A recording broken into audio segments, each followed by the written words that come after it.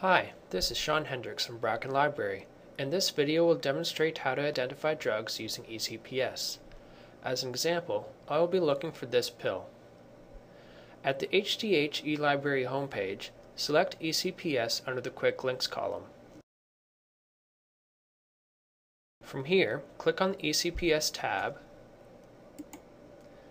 and then choose the Product Identification tool.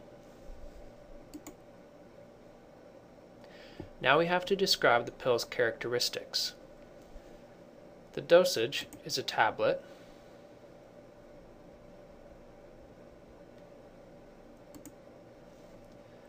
The shape is oval.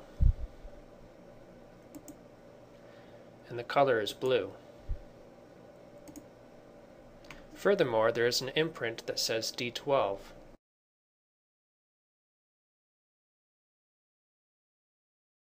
Now we can click Search,